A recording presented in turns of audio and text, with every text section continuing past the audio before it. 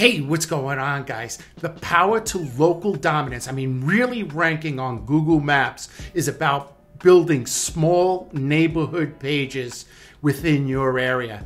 I've created a custom GPT just for you for free that I'm going to link in the description below that you could use at no charge.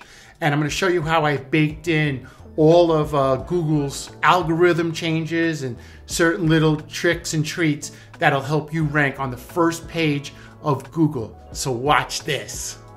All right, guys. So just in case you're new, right, I focus on this area right here. This is called Google Maps, Google Business Profile, this area right here. This is the most clicked area on Google, and you want to rank here. One of the problems, though, is that probably about 7 years ago, 7 to 10 years ago, you could put all on your website. You could put Tampa plumbing, and you'll rank in this whole area right here. You'll rank pretty far, maybe a little more than maybe 15 years ago. You know, if you put Tampa, and you know, there wasn't a lot of people on Google Business Profile, so Google would be able to, you get a very far reach.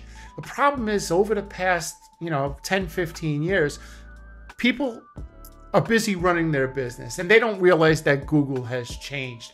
And they didn't realize now that there are, instead of, 3 plumbers on Google Business Profile, now there's 300, right? And Google has to give everybody a fair shot. So how do we do that? How do we not only rank in our neighborhood, but also rank outside, a short while outside our neighborhood? And this video, this was all about. I created a GPT that when you prompt it, it's going to give you specific instructions about the area and about the keyword, right? So if you want to rank, let's look at, I think I have a better map here. Here we go. So we have Tampa right here. Okay. Tampa Heights. So you have a GBP. It's located right here in the center in Tampa Heights. You first have to establish the strike zone right here. You can't rank in all of Tampa if you don't at least rank in your neighborhood. So we want to establish the strike zone by ranking in Tampa Heights.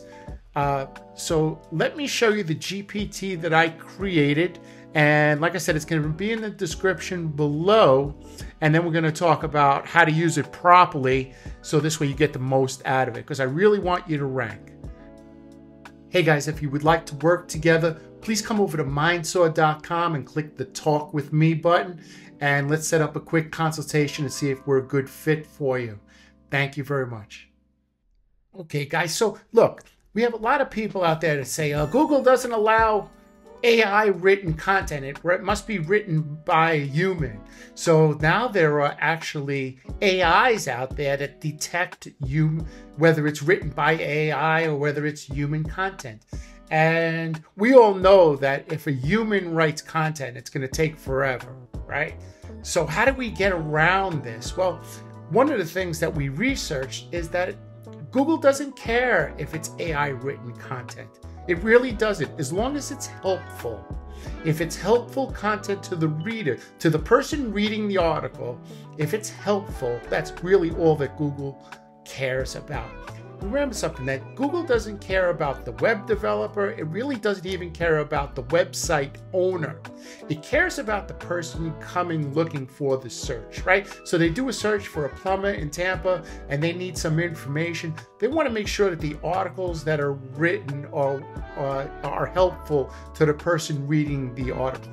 That is all that Google cares about. So whether it's written by a human or it's written by AI, it doesn't matter.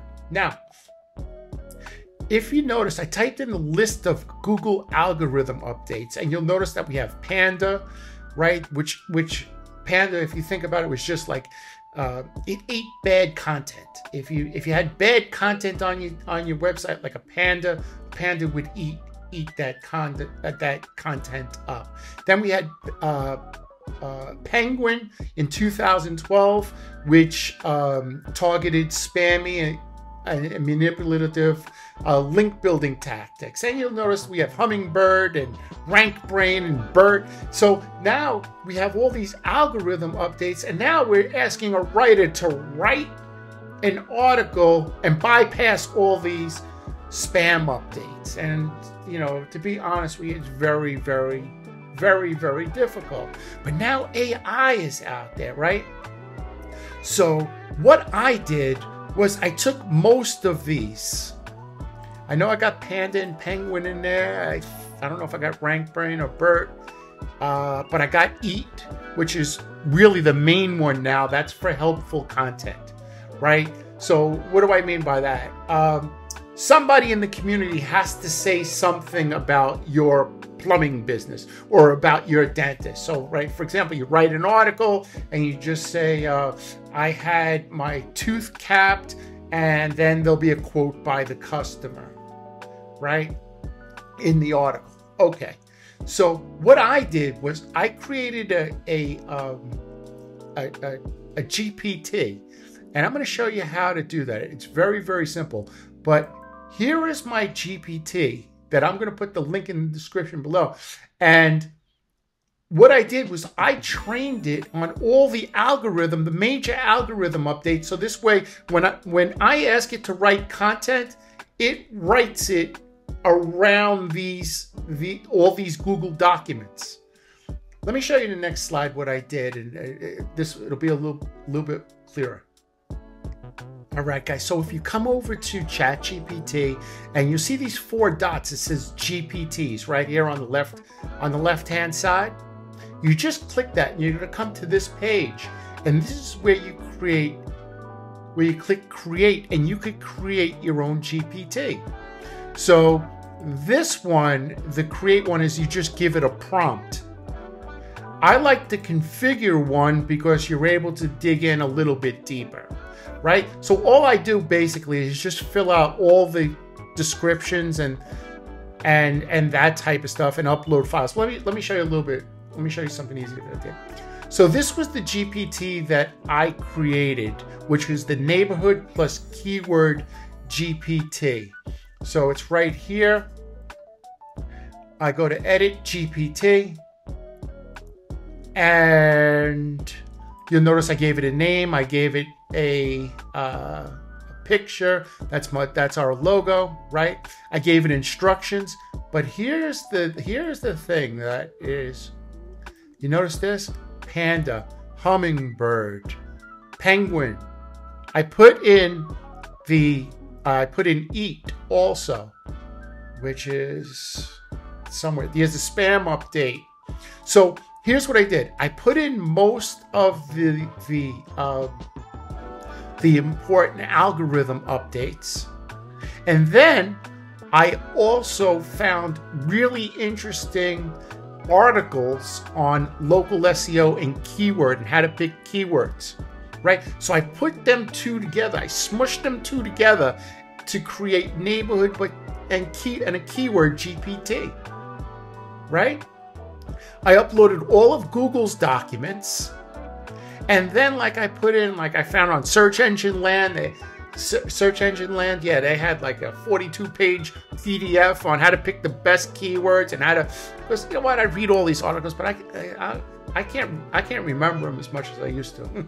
I can't remember everything. I buy courses and can't remember everything that are in these courses. So here's Google. Here's Google Eat. So you know that's what I meant. That Google Eat is the algorithm update for helpful content.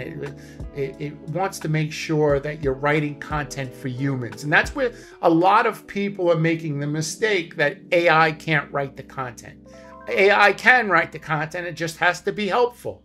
So let's do this together. Now I'm going to show you how I write content. So we'll keep it real.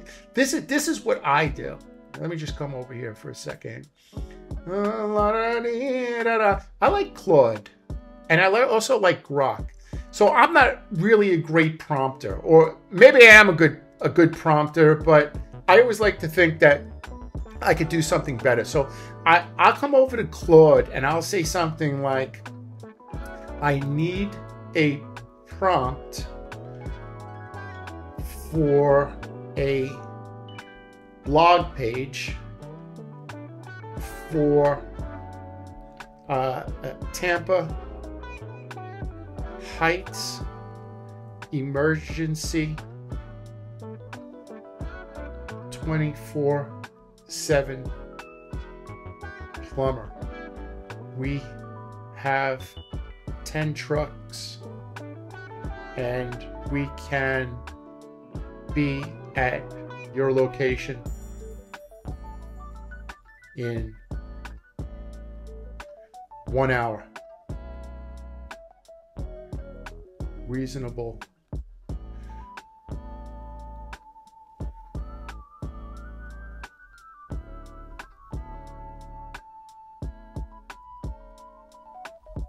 Reasonable prices. I'm sorry if I'm boring you, if I don't know how I spell reasonable. Okay, so I come over to Claude, right? Because Claude is gonna write me a really good prompt. So I always just put in, like, you know, just what I want, and you see, this is what I mean. Oh, you see.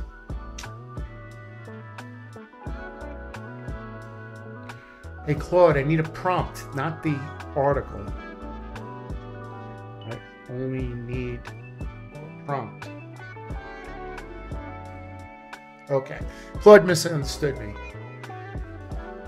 There we go. See, write a 600 to 800 word blog post and everything. Okay, there you go. So I just take this, I copy it, come over to ChatGPT. Now, I already have everything baked in to this GPT. So I'll just right click it, paste it, and then, now watch the article that it writes. The article that it writes, now it's going through all the articles that I have in there that I already have baked in. So emergency plumber in Tampa Heights, fast, reliable, always available. Okay, look at that. That 1 hour time, 24/7, reasonable prices. See that? And, you know, I'll put some pictures and stuff in there. And there it goes. It has everything. Now, the only thing I need a quote. I don't know why it didn't do this. So it still needs to be trained a little bit. I need a quote from a happy customer.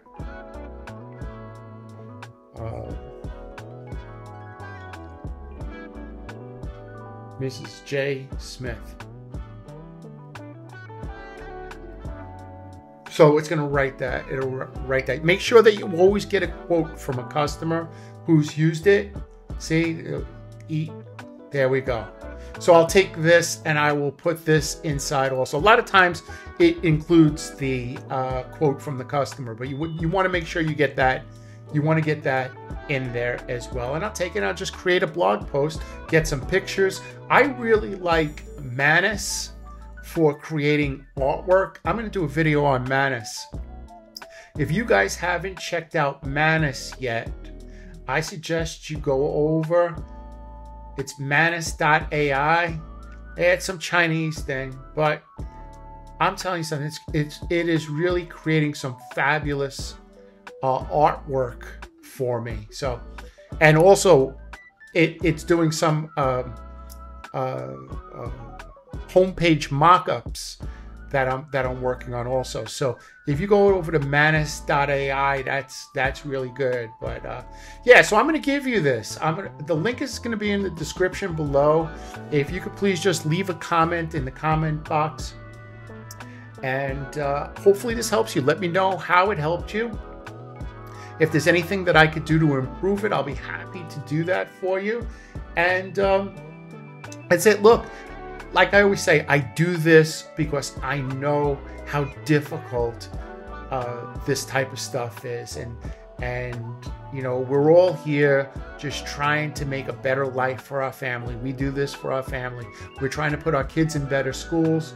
We're trying to live in better neighborhoods, drive a better car, if those are the things that are important to you, get a better education, right? That type of stuff. For me, it's Nike sneakers. I've passed all that other stuff. as long as I have some good Nike sneakers, I'm happy, right? So, for you, whatever your priorities are, but it's really all about our family, right? So be good to your family, be good to your wife, be good to your kids, get up from the computer every once in a while and, throw out the garbage and help out around the house. And, good things are coming to you for the rest of 2025. I guarantee you good things are going to happen for you. Just keep plugging away and just keep doing what you're doing. All right, we'll catch you tomorrow. Thank you.